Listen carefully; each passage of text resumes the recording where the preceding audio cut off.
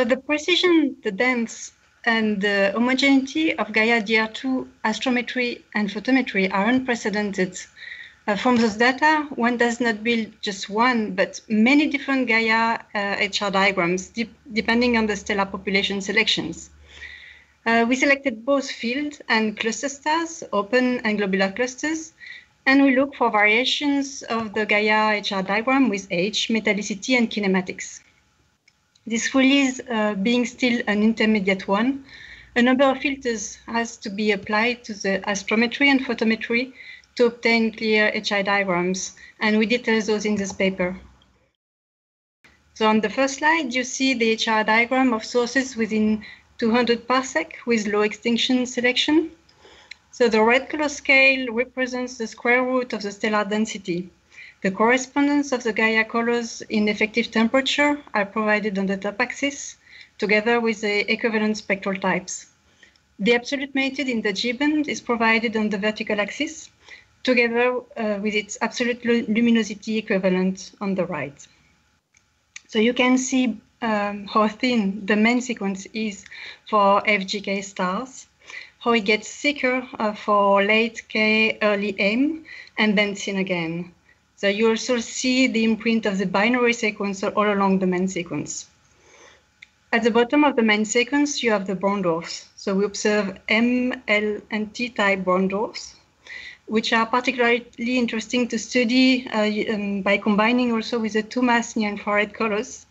And you have for this a cross-match with 2-mass and other external catalogs provided directly within the Gaia archive. And so with these near-infrared colors, we also observe halo brown dwarfs. On this 200 parsec HR diagram, the red giant branch looks small on this scale. But when you zoom in, you see that actually there are lots of details here. A sharply pronounced red clump, the secondary red clump, the RGB bump, and the RGB bump, which was not seen in the TGAS HR diagram.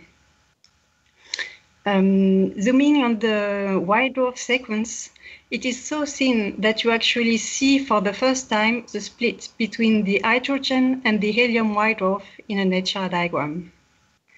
So we also detect stars belonging to the very rapid phases, which moves an end-of-life red giant to post-AGB, then central planetary nebula, before falling to the white dwarf cooling sequence. So we also work with open clusters for which we derive new memberships and distances for selected clusters spanning a range of different ages. For the closest clusters, we actually resolve the cluster's depth along the line of sight. The cluster sequences are extremely thin, with the binary sequence well seen slightly above it. We compare the sequences with isochrones, and we derive the ages of the clusters through isochrone fitting. That leads to a composite HR diagram using 32 open clusters, color-coded with age, where you see nicely the change of the turn-off with age, as well as the change at the bottom of the main sequence, the youngest ones being slightly above the others. We also have an equivalent composite HR diagram using globular clusters, where you see the strong change of the red giant branch shape with metallicity. The Gaia data are so extended that we can illustrate how the field HR diagram varies with kinematics, the younger stars having cooler kinematics, while the oldest ones have a hotter kinematics. And in particular, for the classical halo cut, we see for the first time a very clear split of the HR diagram into two different sequences, very thin sequences, that we associate through isochrone fitting to a difference of about 1 dex in metallicity, which is in agreement with recent results from spectroscopic surveys. So to conclude, Gaia opens a full new area for studies based on HR diagrams for both stellar evolution and stellar population studies.